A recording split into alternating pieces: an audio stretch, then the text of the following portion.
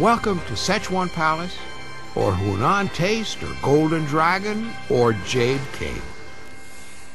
Whatever the name, it's a taste of the Far East in your hometown. And as you're drawn in closer, seduced by exotic aromas, you slide into your booth and behold, sweet and sour pork, fried rice, and for that authentic finish, a fortune cookie. Enjoy.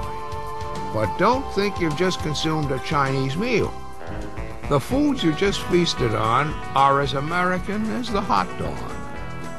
In fact, a whole lot of Chinese food, our favorite ethnic food, is just that, ours.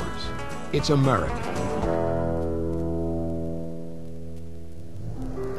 The first large group of Chinese immigrants was lured to America in the 1850s by stories of the golden mountains of California. It was gold rush fever. And thousands of Chinese, mostly from the southern Chinese city of Canton, answered the call. In San Francisco, where most of the immigrants landed, the Chinese clustered in one section of town soon known as Chinatown, an oasis of traditional Chinese culture, swirling with the inescapable smells of traditional Chinese foods. Most of the Chinese immigrants to America were farmers and served the peasant food of Canton, a simple menu featuring stir-fried meals with rice, mild tea, and platefuls of dim sum, traditional finger food that included everything from shrimp dumplings to tripe to bird's feet. The first Chinese restaurant served these foods from home to Chinese customers who couldn't or didn't want to cook. This is a heavily male migration, and whenever you have a heavily male migration, you get a proliferation of restaurants to serve those men without women. You see the same case in the Greek and the Italian migrations that you see in the Chinese migration. Lots of restaurants. Chow chows, they were called, and they offered all you could eat for a buck to hungry Chinese laborers. But then something odd happened. Pretty soon, the non-Chinese were coming in, and the Chinese realized that this is a business. This is a business in itself. So before long, restaurants started popping up. Of course, the owners knew they'd have to westernize their food a bit to keep the non-Chinese coming. But the Chinese adapted.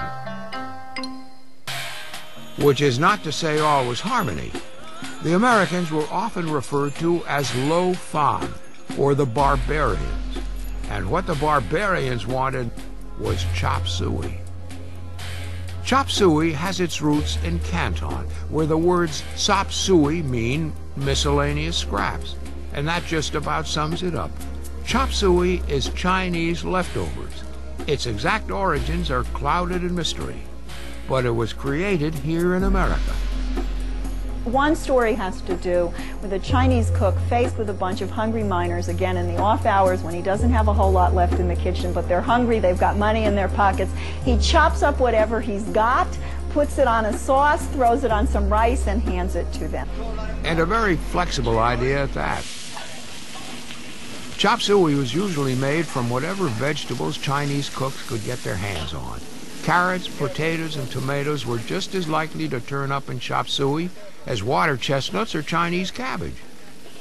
The meat could be whatever the customer wanted. The most essential ingredients were bean sprouts, soy sauce, and more soy sauce. If they were going to eat Chinese, Americans wanted as much of that Chinese flavor as they could get. As for Chinese food, the customers still came, even though there were rumors that all sorts of creatures were secretly being chopped into chop suey.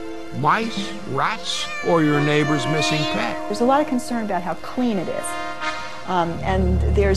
But there's also the sense you can safely eat in what is otherwise seen as a kind of a dangerous neighborhood. And it's kind of thrilling to go to Chinatown in the years around 1900 as a tourist. And guidebooks really sell it that way.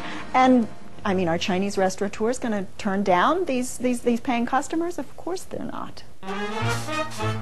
America was feeling good by the end of the First World War. The war was won, and the stock market looked to climb forever. The exotic was what the country craved now. The new music was jazz, and the fashionable food was Chinese. In cities across the country, Chinatowns lit up with neon. Sleek Art Deco lunchrooms began offering dinner for one and dinner for two. For many, many years, that's all we saw because there was nothing else that was really known. The Chinese chef didn't speak English. The Caucasian customers did not speak Chinese, but they had a common ground, a dinner one for one, dinner for two. Pick one item from column A and one from column B. And the top sellers, egg rolls and wonton soup. And sweet and sour pork, another crude American revision of an old Cantonese recipe.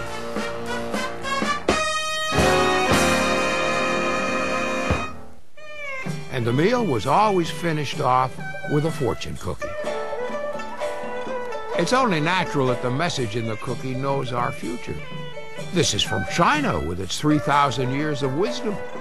Except that the cookie didn't originate in China. It's most likely from California. There was a tradition in China of hiding messages in cakes. It said that rebels in the 12th century got messages past the emperor's guards in what were called moon cakes.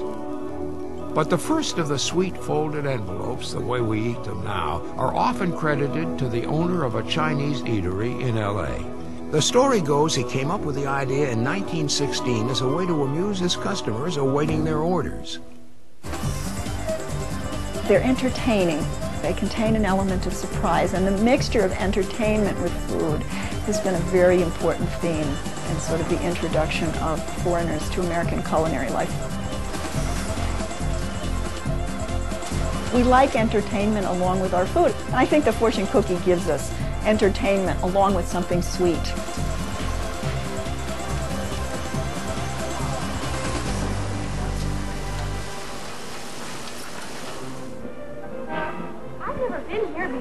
Oh, we're so glad you could come. The combination of the flavors and the exotic found in Chinese restaurants proved irresistible.